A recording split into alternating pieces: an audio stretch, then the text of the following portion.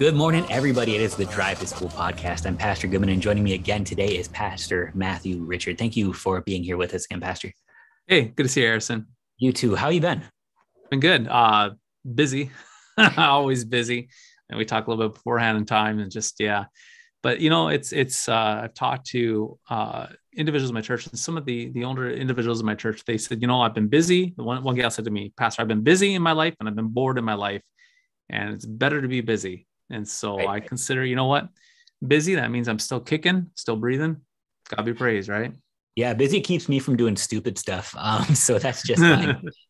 I'm just fine with busy.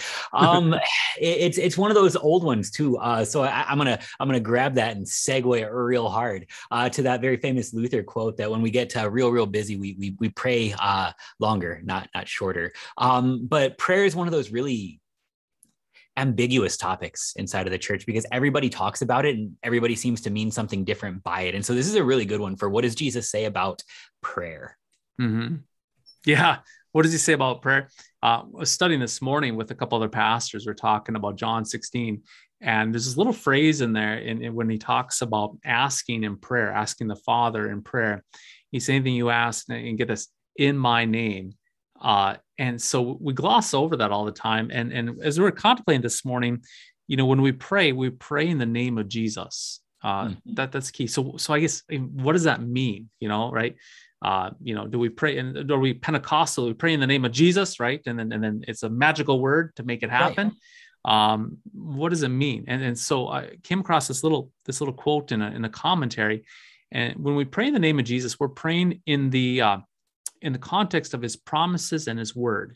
And so if we pray in the name of Jesus, we pray that which is consistent with his promises and consistent with his word. And so if I'm praying from a covetous desire, or I'm praying for something sinful, I'm not praying in the name of Jesus. Even if I use his name, that's not consistent.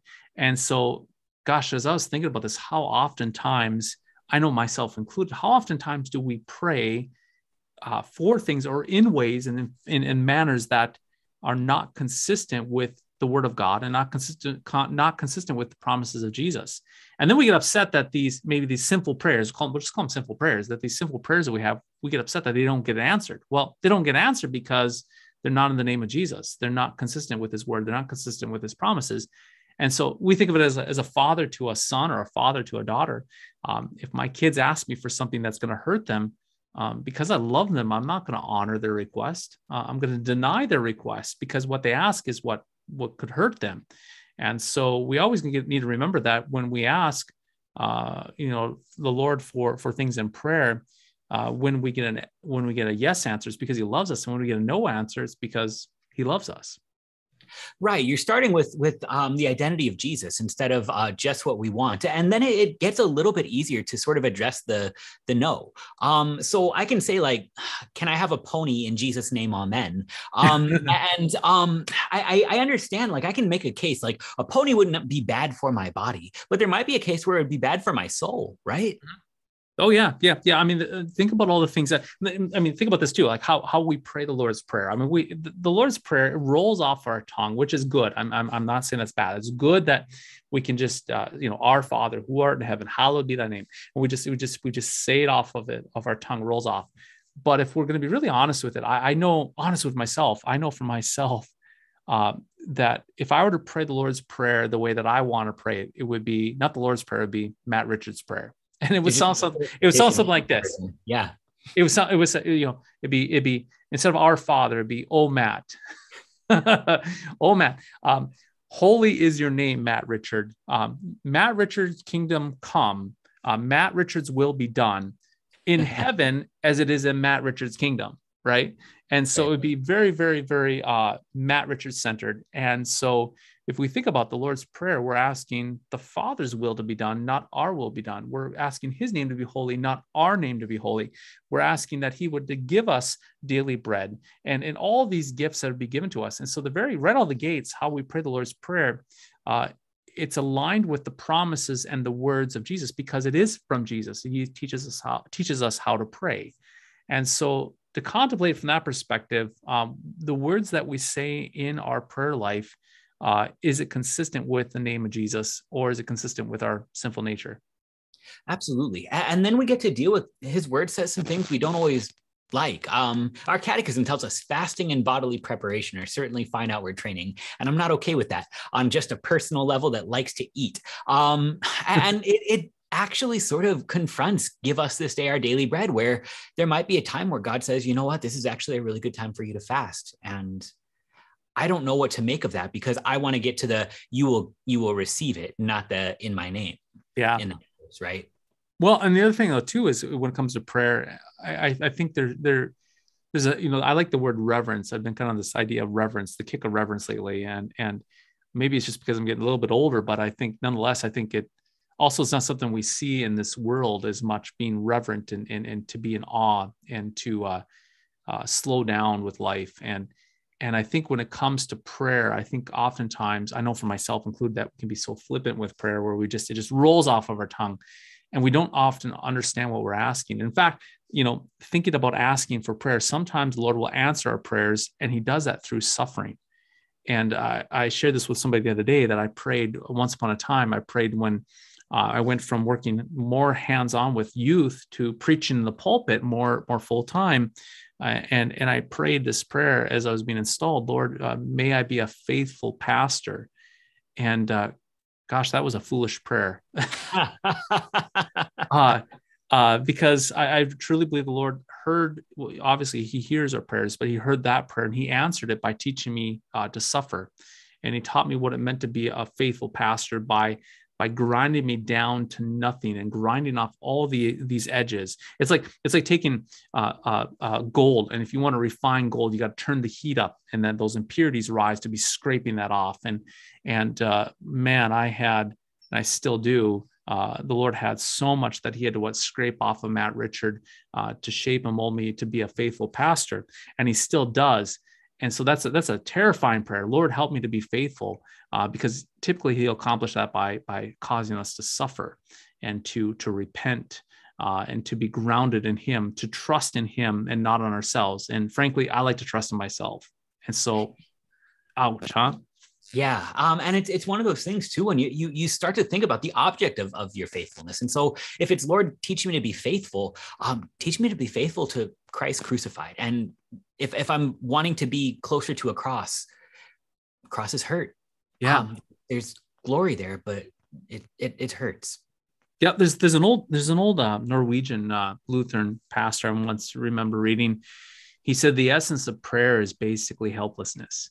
And we see it right with the Kyrie, with the blind Bartimaeus. Lord have mercy, Christ have mercy. That's the voice of prayer. In fact, that's one of the first things we say when we come into our divine services on Sunday. We say, Lord have mercy, Christ have mercy. It's a cry for mercy, a cry for help, and that disposition of being helpless and being in a position where we need to be taken care of. And frankly, my sinful nature hates that position. I don't want to be helpless.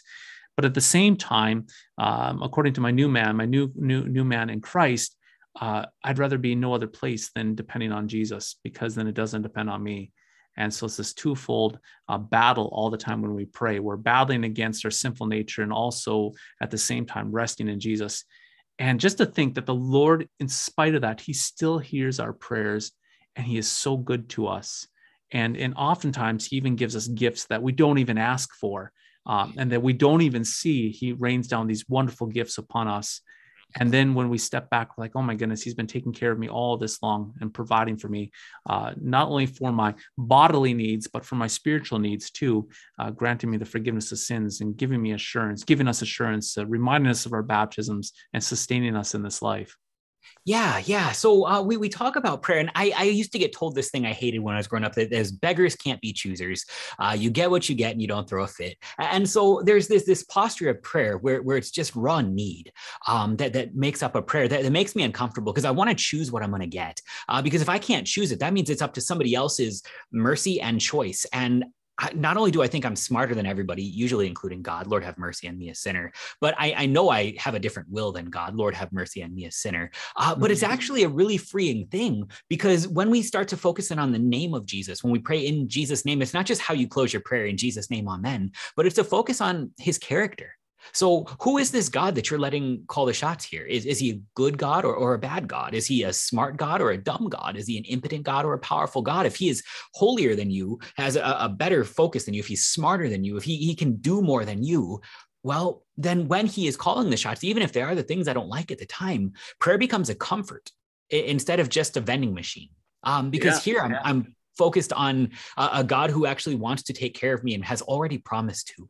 And so regardless of how things start to go from that point, I know that I am praying in accordance with God's word because his word is to save me a sinner. Yeah. Yeah, absolutely. I can't say anything better. I mean, it's in the name of Jesus is according to the promises of God, which are for us, beautiful promises. I mean, the scripture is full of promises for us. And then also consistent with all of his word including law and gospel, and praying. And that's the reason why, I mean, when we look at prayer, I once heard it said by another theologian. He said that prayer is the voice of faith. And so in essence, only Christians can truly pray, because without prayer, without faith, it's not prayer. And so this prayer is the voice of faith. It's the voice of the Christian, confessing our needs, confessing our struggles, but then also having our prayer life shaped by the word of God, and having the prayers shaped by what is good and true, and his promises for us. And so remembering in our prayer that if we're struggling, whatever it may be, if we're struggling with sin, praying, Lord God, smite that sin, crucify that sin unto yourself, and grant me strengthening of faith, claiming, again, in a sense, not naming and claiming like in like the Pentecostal way, but claiming and understanding those promises are for us personally, and that God delivers on his promises of surety for us. I love it. Pastor, thanks so much for joining us on the Drive School. Yeah, good to see you, Harrison. You too. Have a good one.